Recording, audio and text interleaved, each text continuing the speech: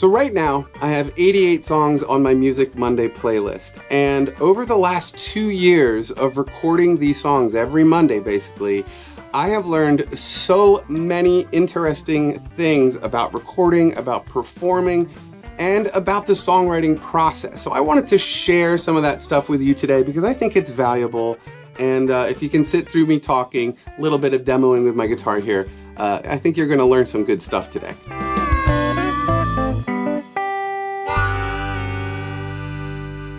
So, the first thing I want to talk about, okay, is picks. Picks on the acoustic guitar or the electric guitar or the bass. One of the things I've learned is how much I love extra light picks or light picks. In the past, I hated them. I would never use them. But that's because I was a performer and I was playing out live a lot, where these really don't, for me, work very well because they don't project enough volume out of the instrument. They're very light and it's hard to get loud if you need to get loud with these. However, in the recording studio, that is really not a big problem, okay? So if you are somebody that writes music or plays music like me, and if you watch Music Monday, you should know kind of what I'm about musically. A lot of times I'm just doing things like this.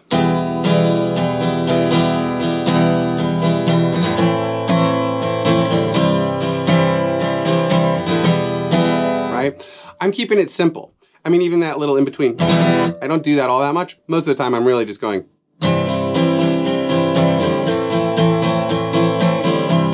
Right? I'm keeping it simple rhythmically. But the nice thing about light picks is that they are super forgiving, right? So they move, they bend a lot, which the hard picks obviously don't do nearly as much.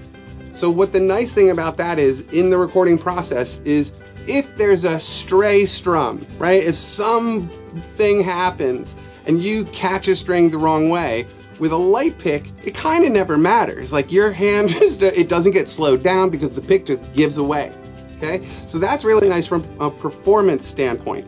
The other thing that's really nice is how much high end you're able to get out of an acoustic guitar when you use the light picks, okay? So let me do this. I'm just gonna play with the darker pick, or the darker pick. That's what I call them. The thicker pick here, right? So this is the thick pick.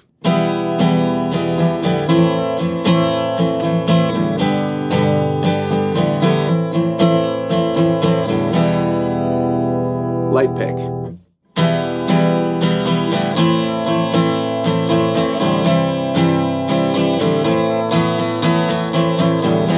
So it's a very, actually I don't think it's a very subtle change. I think it's a pretty dramatic change in guitar tone there.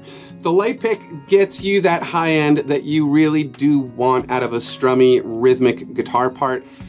So that's it. I have made other videos about this and I will leave a link for that video below about, you know, like we're actually go through every single Dunlop pick and let you hear how different they sound from, you know, each gauge. But long story short, light picks rock for electric guitar, acoustic guitar, and electric bass, especially if you're doing like, you know, 8th notes, 16th notes, whatever. Light picks are great on bass, okay? Enough of that. The next thing I want to talk about is singing, okay? So this is really interesting to me, and I have made a video about this, how to sing in the recording studio, but I want to talk about it again. One of the things that I've really learned is the importance of breathing technique, good posture, breathing, you know, like breathing from my diaphragm, standing up straight, shoulders back, doing some vocal warm-ups before I start recording, things like that. What happens when you start doing those things and making them part of your regular practice, you know, rehearsing your voice like it is an instrument, yeah? You gotta remember, your voice is an instrument and you should practice and you should rehearse and you should do your warm-ups and all these things. It's, you know, it's not a guitar with frets, okay? So what I'm trying to say is though, when you are recording and you are following those things I just mentioned, what I end up with is much more even recordings, okay? So there's not these like huge peaks and valleys unless there needs to be in the performance. Of course, if there's a quiet part of the song, that I will get quieter, but if there's a louder part, I can get louder. However, the majority of a song is, you know, in the verses, where there are sometimes not that many dynamics happening in a verse, right? But what it does require is a nice, even tone and volume out of your voice. Okay, so I'm also going to talk about like the P's, the T's, the S's, you know, all those consonant sounds, all those sounds that become problematic in the mixing stage. These are things that tend to have a little bit more volume, right? So one thing you can do is really just start reining it in with your mouth, right? You don't need to be like the people were whatever, right? A lot of people, oh gosh, the mixes I get and the overload of air into the microphone, even with a pop filter. You know, pop filters are great, but they don't fix everything. What you can do though is control it yourself as you are performing that part, right? So just remember, you don't need to expel so much air on a P sound, or a T sound can be really soft and like you don't have to be so on the tip of your tongue with it. You can soften those sounds. So that's just something I want to recommend. Sing, you know, evenly, try to do your breathing techniques, look up videos on how to do those if you don't know. Breathe from your diaphragm, get good at those things. Also, proximity effect to the microphone. This is something else I've been experimenting with more lately. You know, if it's a soft, easy song, being up close to the microphone is a really good way to go because you get that proximity effect, which enhances low end and the warmth of the overall track, okay? So just remember, breathing techniques, try to subdue your P's and T's and S's, or you know, whatever it may be, just try to subdue those sounds as you are singing them, okay? Next up, electric bass. Something I've really been enjoying lately, and I've never actually talked about this on my channel, and you guys don't know that I've been doing this a lot lately, but I have not stopped, but I have been using the amp sims a lot less inside of GarageBand or Logic. I still use both. All the time. I recorded on GarageBand yesterday for a client. What I have started to do is really learn how to work a direct bass sound, right? So if I'm just going from my bass to my interface and I just open up a regular instrument track there on GarageBand, I don't open up an amp sim, I open up a compressor in EQ, and that's usually about it. Sometimes I'll use that quad compressor, but most of the time it's just a basic compressor and a basic EQ, and I have been super happy with those direct input signals coming out of my basses. So that was it. Don't always have to use the amp sim. You might want to try that out. You get a totally interesting tone, and it seems to be a little bit more authentic to me because I know it's a popular thing, and you know, when you're using the simulated amps, you're simulating, but if you're going to go direct in and just work that particular signal, it seems to be a little bit more authentic sounding to me. It's also a bigger sound, I think, a lot of times. Yeah, so that's it. Just remember, hey, direct bass sounds are cool. So the last thing I want to talk about really revolves around songwriting, the inner critic, which I've talked about a lot, and the fact that you, as a songwriter, probably really don't know what is a good song or not, as far as like the audience is concerned.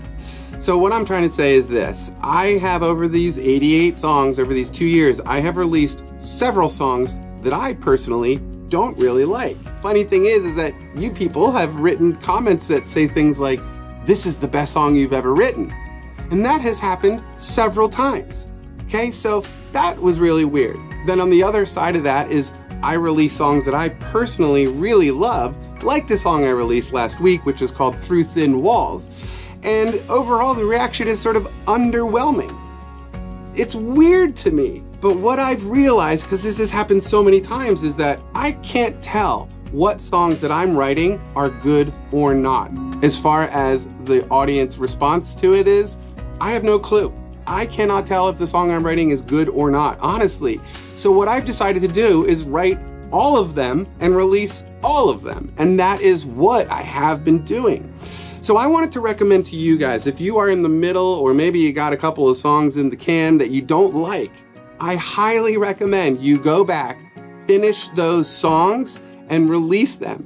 I think you will experience what I have experienced, where it's like, well, people actually love that song? That's crazy to me. It made me so much more confident about releasing those songs. Like, I know I still don't like this song, but I have a feeling people are gonna like it, you know?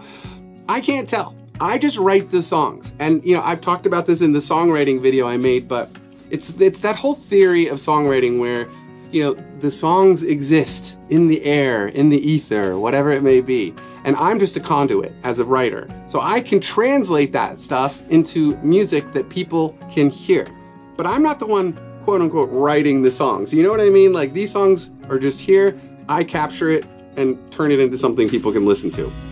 It releases me of a lot of responsibility, and I love that. It makes it so much easier. Like, well, I didn't write it. I just caught it and turned it into something you could listen to. Sort of a funny perspective on it, but it's totally true, I think, you know?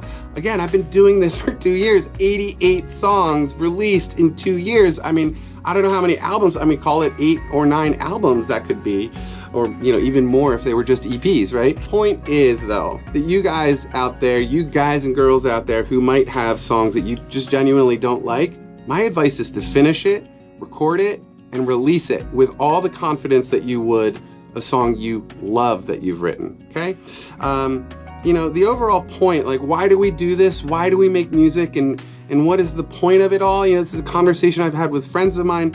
I'm starting to realize that it really, truly is. If I can give somebody a minute and a half of their life where they get that experience of like, hey, this is a new song I've never heard and I really like it. You know that feeling? Do you know that feeling?